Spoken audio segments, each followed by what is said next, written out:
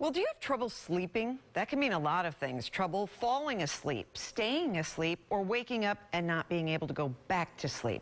It might just seem like it's an annoyance, but now we know it can actually increase your risk of heart disease and stroke. Sleep. It's imperative, but for those who have trouble sleeping, it could be a matter of life and death. New studies show insomnia is tied to a higher risk of heart disease and stroke. Dr. Lara Wittine is a sleep specialist at USF Health. Insomnia basically are people who want to be able to sleep, but can't. But there is a whole epidemic in the United States of people who can sleep, but don't get enough sleep. Dr. Wittine is concerned about both of those groups. She says most people sleep between 6 and 8 hours a night, with the average falling around 7 to 7.5 hours. That's good. So that's what most of the population needs to be able to feel rested and be able to function the next day. Sleeping fewer than 5 hours a night is not good.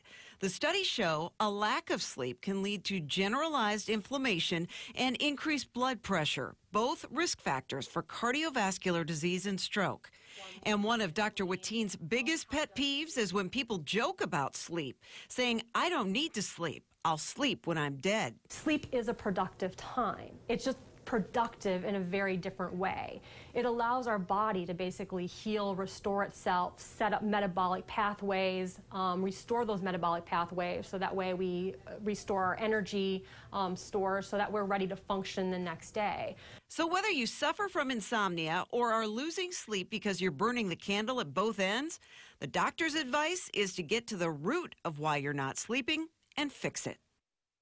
You know, so important. There's also what the doctor calls good sleep hygiene. That means setting yourself up for a good night's sleep. You can do things by going to bed at the same time every night, avoiding bright screens at night, reducing anxiety, and even reading, which can cut stress levels in half in just 6 minutes. So I'm not a great sleeper, so I was fascinated to talk to that doctor. But if you wonder, they still have a lot to figure out the correlation between a lack of sleep and heart disease and stroke. But these new studies show there definitely is a correlation, and she said part of it with blood pressure, which is a huge risk factor for heart problems. When you sleep, your blood pressure naturally goes down. So just by virtue of not sleeping as much, your blood pressure stays higher longer. And I like how she says it's productive, because I can't tell you how many times people say, "I'll get all the sleep I need when I'm dead." Really? Oh, they say it all the time. Yeah, and I know you. When you are up at night 6 times with Bella. Oh, yeah. I just consider that as that infant life, you know, toddler, and you grow out of that. So hopefully it's not forever. Yeah. All right, good stuff. This is also a good reminder for the 2019 Heart Walk, which is coming up November 9th at Raymond James Stadium. This year, Pepin Distributing and Canes Furniture are each matching the first $50,000 we raise. We hope you'll take a moment to join our team and donate. It's easy to do that. Just go to WFLA.com/heartwalk.